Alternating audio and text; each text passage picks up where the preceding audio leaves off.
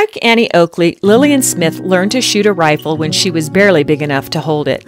Like Annie Oakley, Lillian Smith started competing in shooting contests before the age of 15. And like Annie Oakley, Lillian Smith impressed upon Wild West show owner Buffalo Bill Cody that she needed to be in his show. But that is where the similarities end and the rivalry between the two women begins.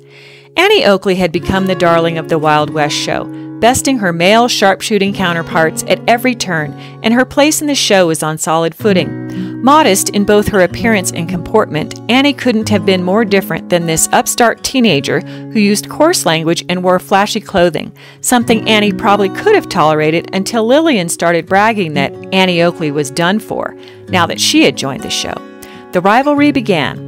Annie even started to tell the press she was born in 1866 instead of 1860 to narrow the age gap between the two.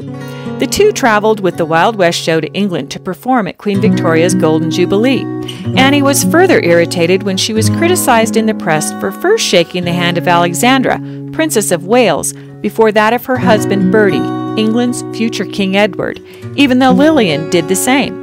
When Annie was presented to Queen Victoria, a drawing in an illustrated newspaper showed Lillian being presented instead.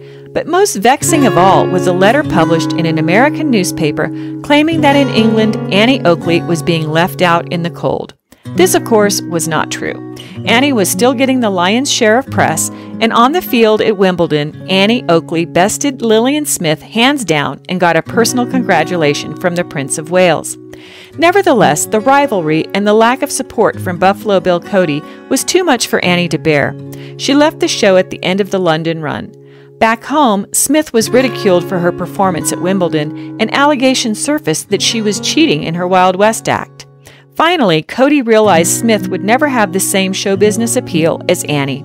Smith left the show in 1889, and Annie came back, just in time for the Columbian World's Fair in Chicago. In the first two novels of my Annie Oakley mystery series, Girl with a Gun and Peccadillo at the Palace, I have fun with this rivalry between these two female sharpshooting sensations. You can find the books on Amazon.